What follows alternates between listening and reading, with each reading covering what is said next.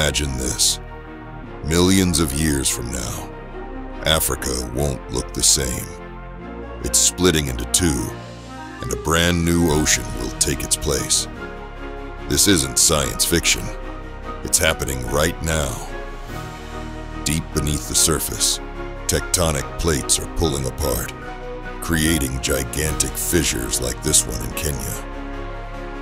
The East African Rift is the stage for this epic transformation.